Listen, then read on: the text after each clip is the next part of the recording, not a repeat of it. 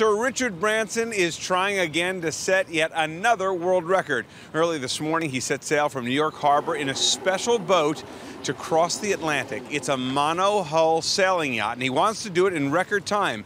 Before he left to head over to the other side of the pond, Harry caught up with him.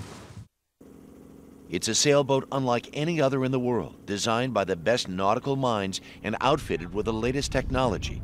Richard Branson invited me on board to show me around and talk about his latest odyssey.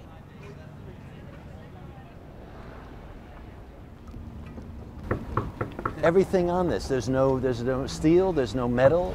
Yeah, I mean, the most important thing is it's incredibly light, and hopefully we'll have times where we're going sort of 45 knots through the water, which was faster than, when we broke the transatlantic record in a speedboat. Faster with its 150-foot sail than with an engine. So the winds are blowing 20, 25 miles an hour, maybe 30, and you're up here, and this boat is at an angle like this. Yeah, I mean, the boat will be... What's the sensation?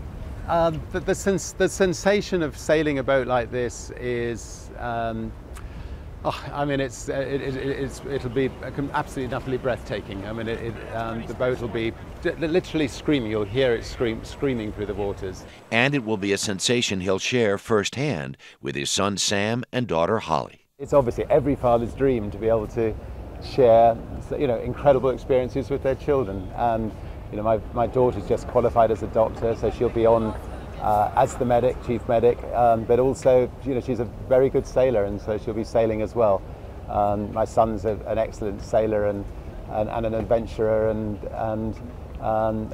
they're good fun to be with. How is your life?